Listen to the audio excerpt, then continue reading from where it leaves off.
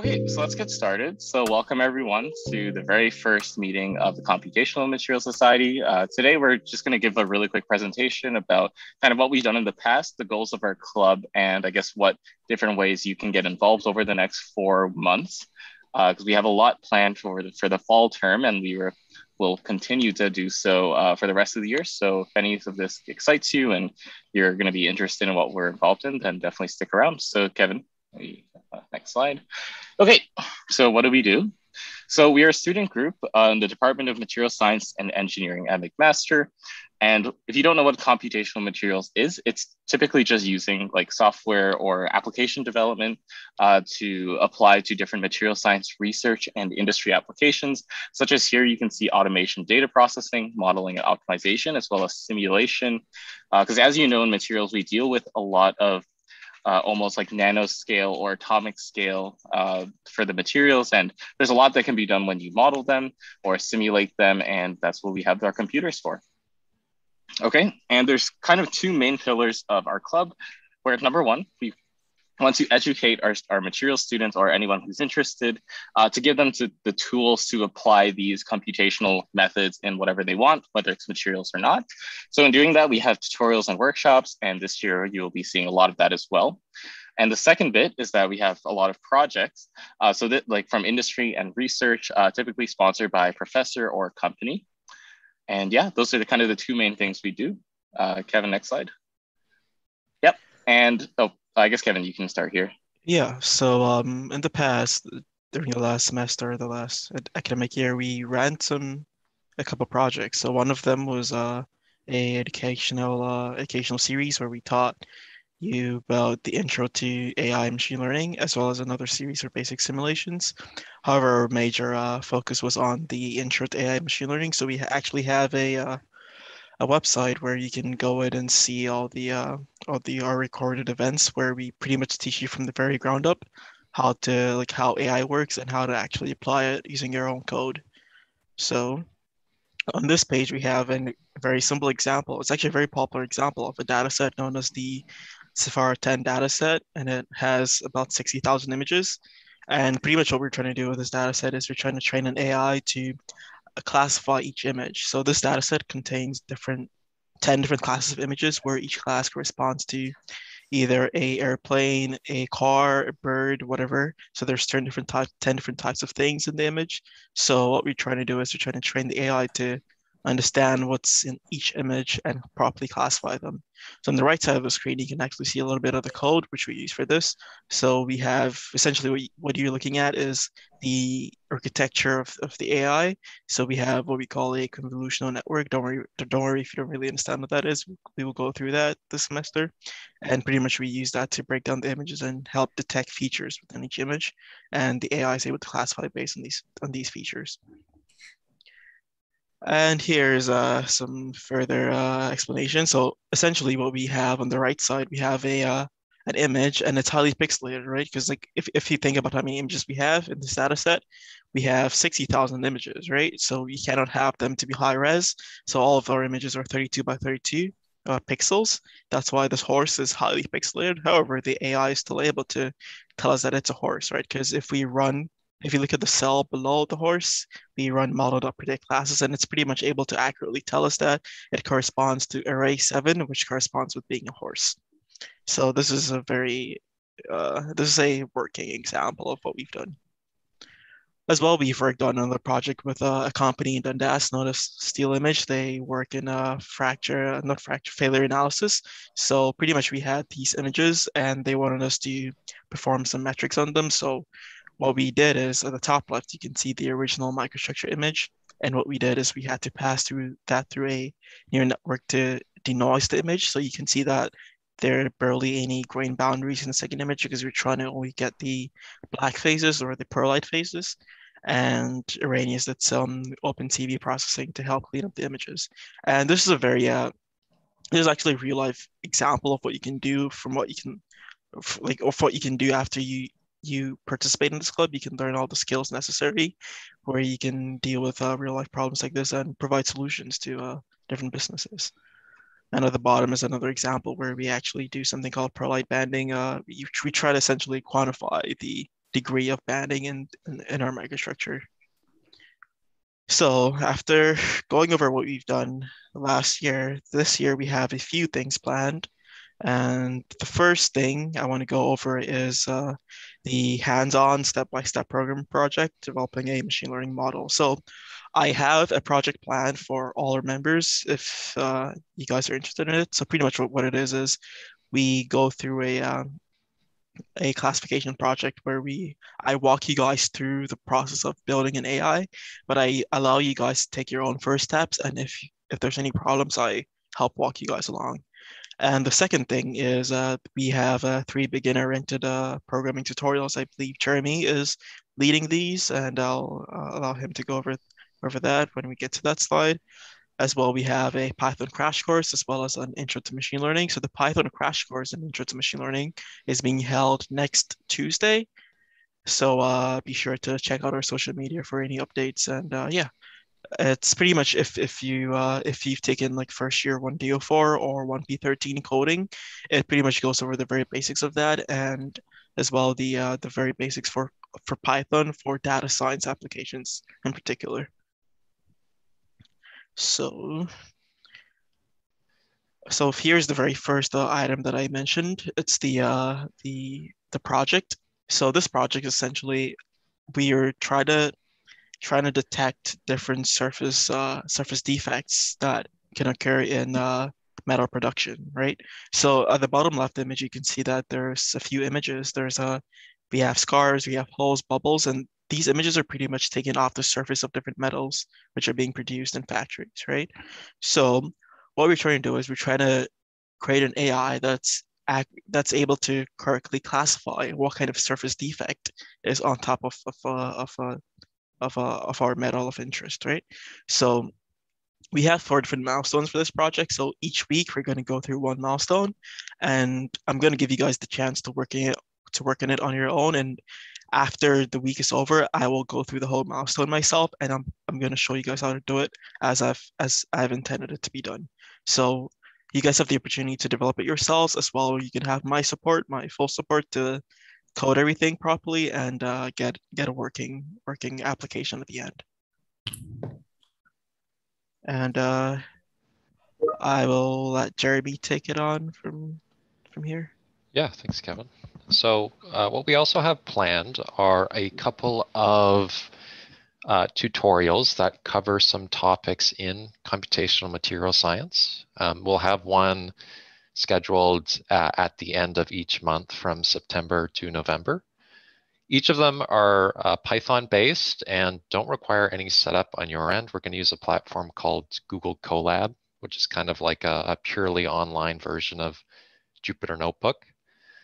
All these tutorials are designed to be under an hour and especially beginner-oriented. And all the solutions to the tutorials will be provided at the start. So you can just sit and listen, or you can participate with the coding. The primary focus with these tutorials is to introduce and engage in these topics of computational material science. So overall, it's not going to be very math or theory heavy, and the programming, again, will be oriented towards beginners. So the first tutorial on the next slide is making a random walk model of atomistic diffusion. So in our third year material science class, mass diffusion, our professor introduced the topic of atomistic diffusion. And we're actually going to start from a few basic assumptions about an atom moving in a crystal. And we're going to do some basic programming to actually create a model of diffusion. So that is our first tutorial set for next week at 5:30. So be sure to watch out on our social media as well. So for the next month of October, the next tutorial on the next slide, we're actually going to be doing something called focus stacking with microscopy images of bismuth. So focus stacking as just a general concept. If you see that image in the bottom right corner of the flies, the first two have a different focal length. So the front of the fly is in focus in the first, and then the back of the fly is in focus on the back. This is a common problem with using optical microscopes. And so what we can do is actually combine both aspects of the images that are in focus to create one image that's overall in focus. And we'll be doing that with actual samples that we've taken pictures of from the McMaster labs. And then our final tutorial will be making a model of grain growth and solidification using something called cellular automata. And you can see a little animation of kind of what cellular automata are. They're kind of like robots that change based off of the current state of the simulation, but you'll learn more about it if you choose to attend. So that will be happening tentatively on November 18th. So that's all for our tutorials planned this month. Great. I can take it over from there, Jeremy. But yeah, so thanks, Jeremy and Kevin, going through our plans through the year. So in terms of things tentatively to look forward to, we have our upcoming tutorial, kind of like a crash course for general Python, as well as we're going to do an intro to machine learning. As I recognize some of you here who are from the Materials for ML3 course, which is the machine learning applications for chemical and materials engineers, where they're already teaching machine learning, but where we want to go off the assumption that all of you more or less have first year knowledge, such as like Python programming, but even then you might have forgotten a little bit. So we're going to go through that. So if you're interested, we're going to be running this next Tuesday, so you can join there. Generally, if you want to follow our stuff to know when we're posting, you should definitely follow our Instagram and Facebook, McMaster CMS. Yep. Okay. So we're follow our Instagram, McMaster CMS. You'll find all of our posters well in advance before our actual events. And yeah, so that's going to be that. Kevin, can we go next? Okay, and if you want to join our tutorials, again, this is like the Instagram poster. I don't believe this one is already posted, but it'll be posted tomorrow morning, 10 a.m. But this is Jeremy's mass diffusion random walk tutorial, which you might have heard about in 3 EO class, I think last week. So you can look forward to that. And next, is there a slide for, I guess no, I haven't made it yet. So if you want to get involved with Kevin's project, just keep up with our Instagram, because that's where we're going to be posting our poster. And I believe that the first session for the machine learning project that Kevin showed us will be in about 2 weeks. So keep in touch with our Instagram, and that's really everything else that we have for today. Kevin and Jeremy, do you have anything else, or do you think we're good? Oh, I want to just thank everybody for coming to see what we're doing here. So thank you all. Thanks for joining. And before we jump off, Kevin, do you want to just quickly show the website? So all of our content, whenever we do tutorials, even when we go into in-person, we really like recording things so we can put it on our website for people to watch either for reference or for later. So Kevin, do you want to just quickly show off the website, like where we do our recordings? Maybe you can show them like where the machine learning tutorials from scratch are. Yeah, absolutely. Give me a second to share that.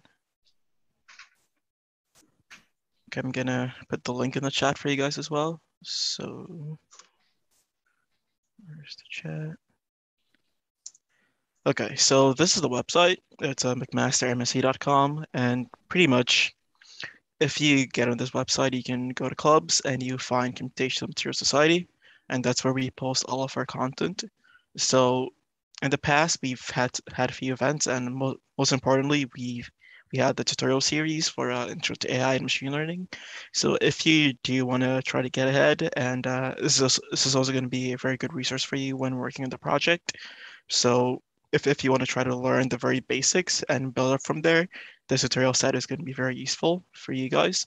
So it's in 5 parts, and they're all on YouTube. So if you come here, click on the link, you can have a look at them, and some of them are pretty lengthy, but they go through everything you're going to need to know to probably cover the content for this project.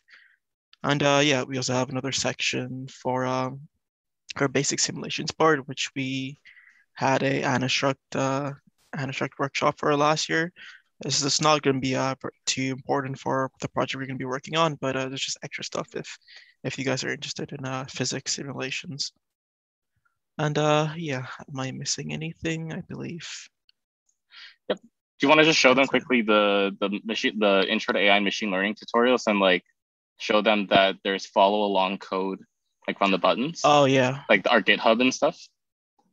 Download so like, yeah, download the code. Yeah, there you go. So over here, so like I pretty much code along with you guys in these videos. So if you want the code, we have links to our GitHub. So if you click on these, it's going to direct you straight to the GitHub, and then you can also download these links. They're HTML versions as well as IPython notebook version. So these ones you can run and you can run them in Jupyter Notebook or Google Colab and run the code along, or you can just have a look at the final run versions and the outputs from here as well.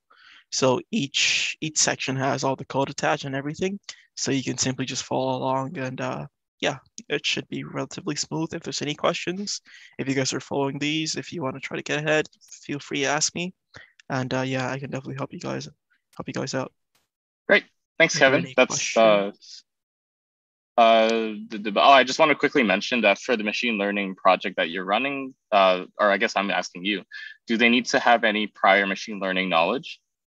So no. So the thing is about this project is I'm going to give you the opportunity to work on it on your own. So there's four different milestones, because I've pretty much covered all the content I did. You're going to need to finish this project last semester.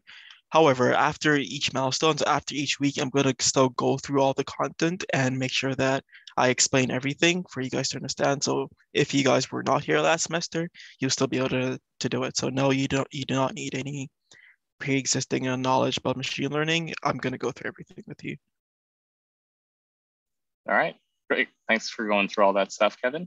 So yeah, that's really everything for us today. We just wanted to have a quick hello, see some new, I guess, names, not so much faces, but hopefully in the future, we would definitely like to have some in-person aspects, especially since when we start getting nitty-gritty into the code, it'll be very nice for us to kind of just simply walk up to you if you need help.